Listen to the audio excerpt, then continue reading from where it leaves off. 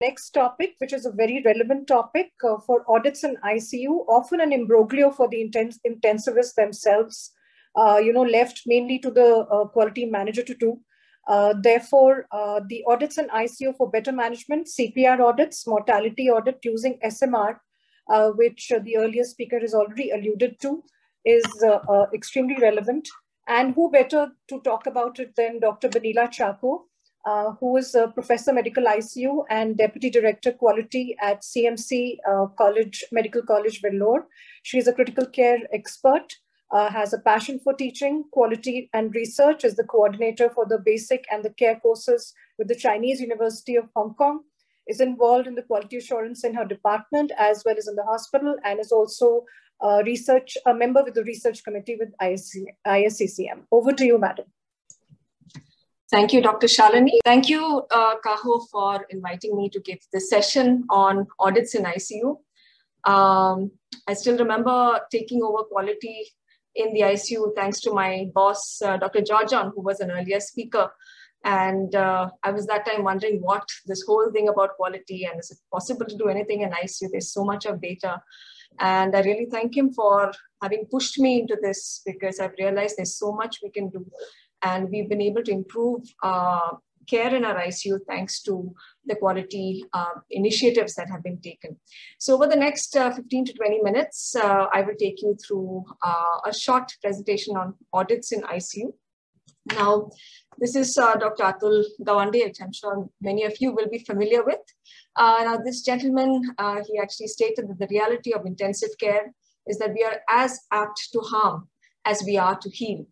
And as an intensivist, I could say that this is just a surgeon talking, and what does he know about intensive care? But I would agree with him on this aspect, and I will tell you why. The ICU atmosphere, as you can see here in this picture, there are heaps of monitoring devices, there are heaps of equipment, infusion pumps, syringe pumps. We've got manpower there, different manpower, different backgrounds, and hence it's far more error prone as compared to other areas in the hospital. And a study from Israel about a decade ago showed that the average ICU patient requires about 178 individual interactions per day, so each patient. And the likelihood of an error happening for every patient in the ICU is about 2 per day. So that's how significant and important the role of quality control in ICU is. And this interesting paper by Niven et al. Actually looked at the trials which were published in ICU. And majority of the trials in ICU have been negative trials. But despite that, if you look at the outcomes in ICU over the past decade, even in CMC, when I look at our outcomes in ICU, our outcomes have steadily improved. And why is that? I think we all would agree that there's been increased focus on quality and minimizing errors. That has been one focus of ICU care. And that could be one of the reasons why the outcomes could have improved despite the multiple negative trials. And we're just continuing the same management that was continued many years ago. But even though we know that it's important to deliver consistent quality of care, there is evidence to suggest that this is delivered only about 50% of the time. So given this background, we know that it is important for all of us to identify the areas where we need to improve delivery of care, which are the areas where we can make our delivery of care better. And that is why it is important for quality assurance programs and audits in the ICU. ICU has been described as a specialty without walls. We are a multidisciplinary unit. It's like one big family, not just doctors, you've got nurses, therapists, housekeeping attendants, a lot of people who are involved, clinical pharmacists who are coming in, and every ICU team member needs to know what are the goals of the ICU, what are the strengths of the ICU, the weaknesses of the ICU, what are the ICU's expectations, and how can we make it better? And that is what this whole book, how do we actually get all this information of our strengths, our weaknesses?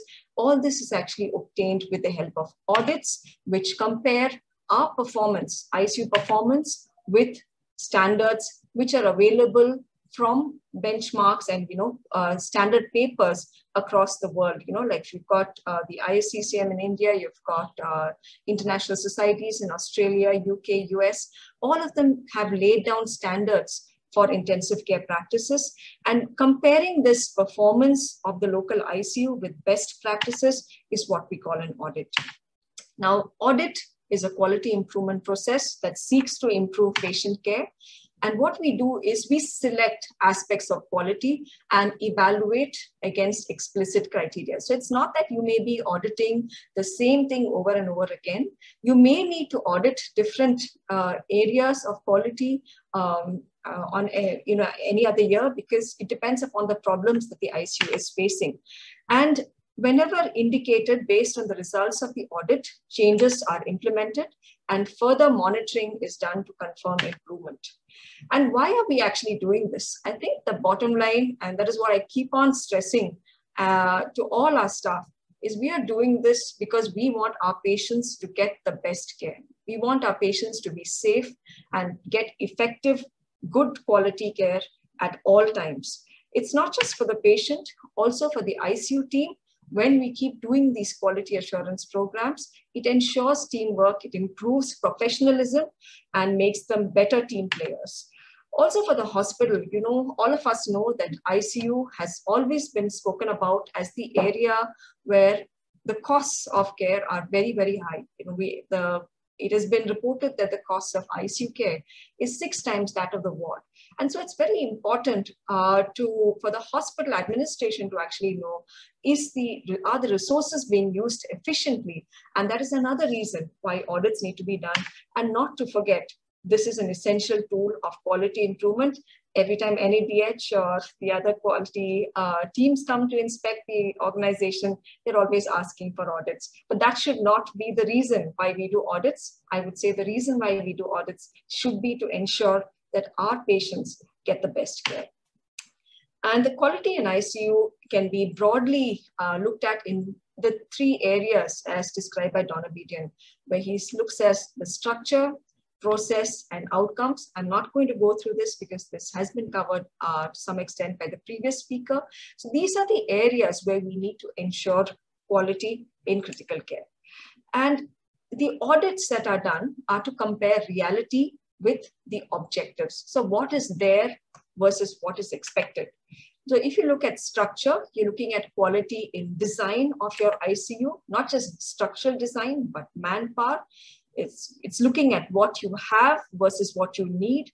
And how do you know what you need? This is based on international guidelines, national guidelines, and who does these kind of audits to see whether you have the appropriate structure in your ICU in terms of equipment, manpower, design and technology.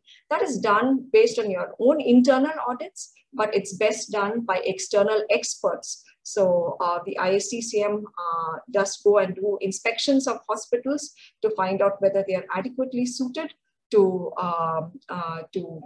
run an ICU and whether they are safe. So this is best done by experts looking at the quality in design. Looking at the process factors, like is your ICU, are you able to do what you are supposed to do? So it's comparing what you're doing versus what you should do. And this is based on guidelines, again, guidelines and protocols, and this can be assessed with the help of audits.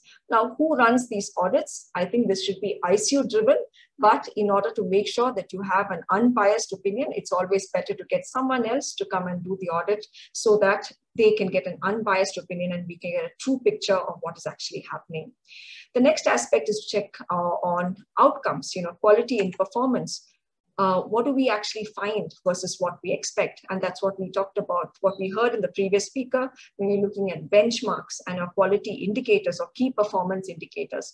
That is what also can be assessed. Every single thing where we are looking at our indicators of value, these are all audits, these kind of audits looking at outcomes are generally run by the ICU with the help of necessary team. Let's say you're looking at ventilator-associated pneumonia or bloodstream infections, you'll be using the hospital infection control committee team to help you with these audits. So this has already been covered. As I said, looking at structure or design factors, best to be done by experts. process factors to see whether your ICU is conforming with standard procedures. It's generally driven by the ICU team, but it's good to get an external person to audit, and outcome parameters generally by the ICU team.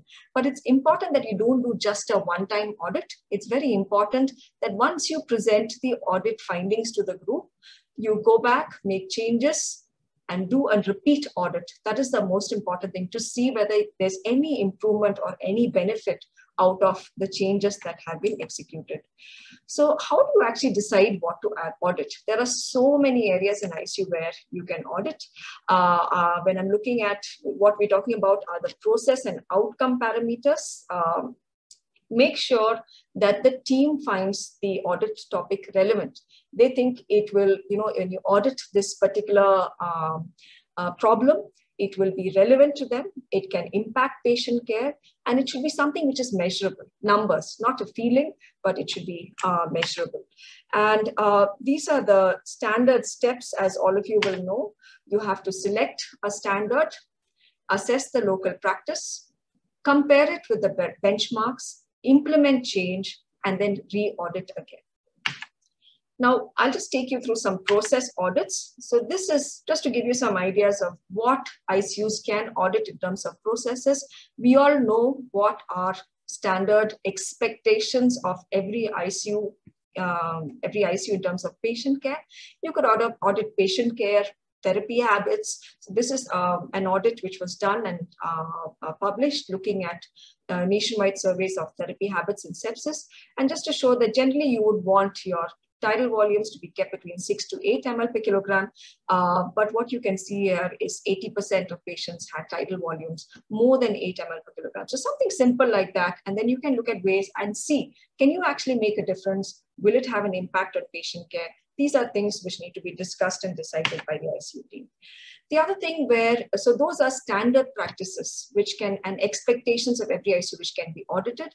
The other thing which can be audited are these errors. Now we all know that errors in ICU are very common, as I mentioned, so many procedures which happen in ICU, and there's a chance of errors every day for every patient.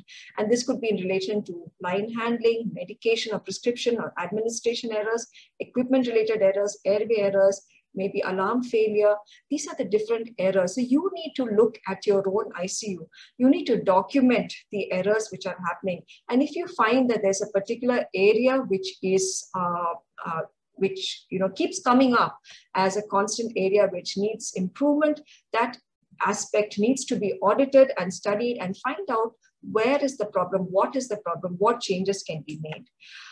So we all know that it is, as I mentioned, it is very important to have a safety net. And one of the first steps in the safety net is to make errors visible, and error reporting is very important.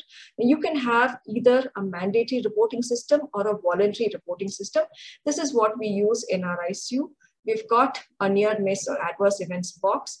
It's like which is kept, and people can just drop in slips of paper into it. And there's also this notebook. So this was put initially because there was a concern that people may not be comfortable in writing in a notebook.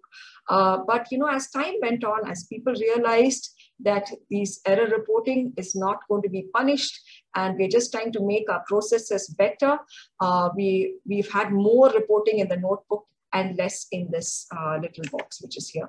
So once you have repeated errors, you may have to identify those areas and run audits to find out what can you do to decrease those errors, run training programs to decrease the errors, make SOPs based on the audit reports. And then, as I mentioned again, you need to re-audit again. And it's very important that this should not be punitive. Don't take, it's very important that we work together to improve our ICUs. That's the only way we can move forward. Looking at outcome audits, the ISCCM has actually got a beautiful quality indicators, the key performance indicators. I think this came up way back in 2009. And you can see here that it actually talks about, it's put these benchmarks here. Now, this is based on international data. Now, in your ICU, you may be having less or you may be having more. You may need to change the benchmarks. I keep saying that, your benchmarks are good. You must try and aim to reach the benchmarks.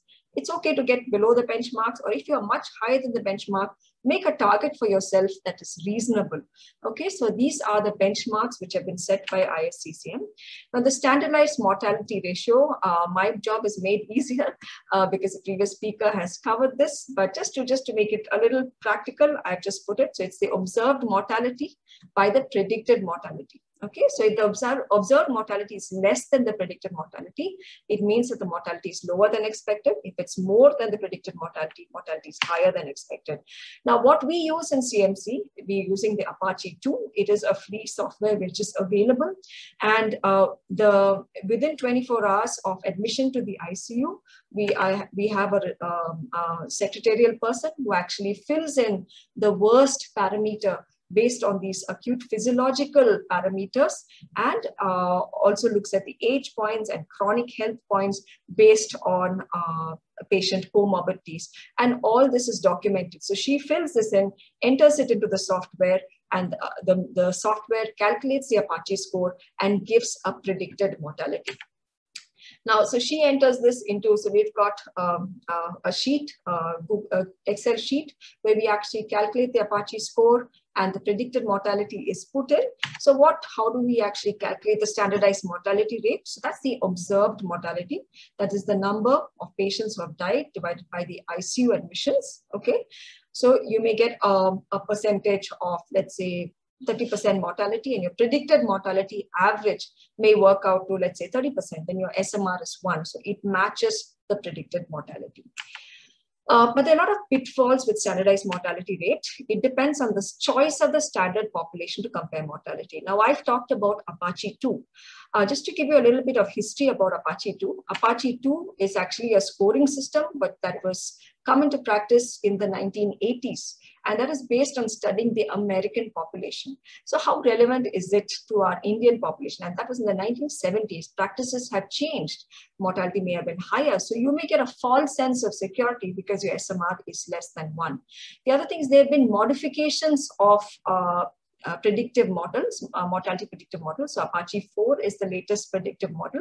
But this, again, it has been studied in the US ICUs. It is far more complex. And what people have found in comparison studies, the Apache 3, Apache 2 and the Apache 4 are fairly close in terms of comparison. And so a lot of studies, even now to date, report Apache 2 and predicted mortality. And as I mentioned, there are a lot of data collection. You're depending on someone who's collecting the data. So if the data is not collected accurately, there can be problems with your interpretation. It is also influenced by ICU admission and discharge practices. Now, if you are an ICU where you want to show that your SMR is less than 1, you may send patients out to the ward to die. Or, you may DAMA the patients before they die. Actually, DAMA is supposed to be counted as death. Or patients may be discharged to the ward, patients may die in the ward. So it's very important that you, as an intensivist, in order to get a true picture, you should not be looking at in-ICU mortality, but count hospital mortality and compare that with the predicted mortality. Advantages are, this is mortality is unambiguous. It's you either die, there's no doubt as to whether you're dead or not. It's easy to calculate. The criteria, for Apache are fairly objective. There are no subjective criteria, and you can map the performance of the ICU over time. It's very important for ICUs to do mortality audits. Now, to be very honest, the past 1.5 years with COVID, it's been exhausting trying to do audits in ICU, and we've not been able to because of the workload that we've had. But it's a good thing to do mortality audits because you may identify reasons other than patient problems. It may be ICU-related problems which is resulting in mortality, and you may actually find out areas which you need to improve, which can actually impact patient outcomes. So it's very important for every ICU to audit the mortality and see what could have been done better.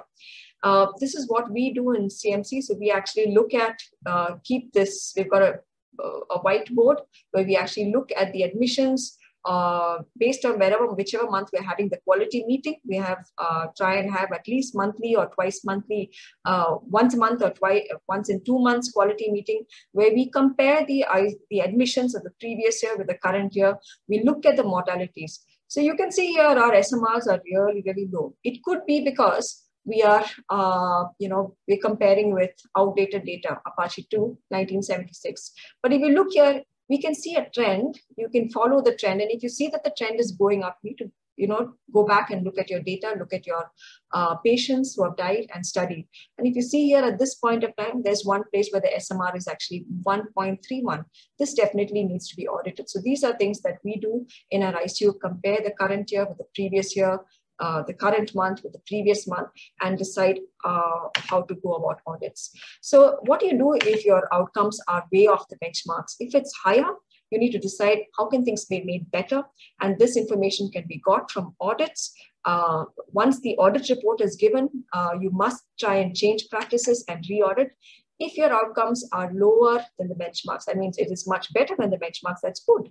But make sure that your data correction is done accurately and aim bigger. Try and get it down even further. But how many audits should you do? I would say that it's important not to overdo it. People can get exhausted by the numerous audits that are done, and then finally no changes happen. It's very important to make small steps, not to make large steps, very important, so that's the only way change can happen. And very important that you do audits that are relevant to the team. It should be something which interests them, something which they think it's important, and that is the only way change can happen and patient care can be improved. Now, quality is expensive. There is a balance between quality and costs, but in the long term, I believe that improved quality improves patient outcomes and saves costs, as opposed to poor quality, which comes with increased costs and worse outcome. It's very important that we focus on the low-hanging fruit. So, something which is easy to target, something which can be corrected. You don't have to invest so much money into changing practices. But it's important that we focus on simple things, let's say even hand hygiene or to decrease infections, because these are the things which actually cost money, the infections which happen to the patients in the ICU. So in conclusion, what I would like to say is setting up an ICU and getting a new structure, new ICU. This is a new ICU which has come up in CMC, and getting fancy gadgets. That is only the start of the process. Quality assurance is a work in progress. It is very important not to stop with just this. Very important to have constant quality assurance programs, do audits which are relevant, and all areas need to be audited. You can choose the structure gets audited anyway by experts. Process parameters and outcome parameters, or your key performance indicators, need to be audited. Choose relevant topics which make a difference to the team, and the feedback loop must be closed. Go back and re-audit once the changes have been implemented. So I'd stop here. I'd like to thank Kaho for giving me this opportunity to share some of our experiences with you all. Thank you. Thank you so much, Dr. Chacko. That was an excellent presentation. Very heartfelt, and a lot of facts and a lot of learnings that we've gotten from CMC Vellore on your work as well. Thank you so much.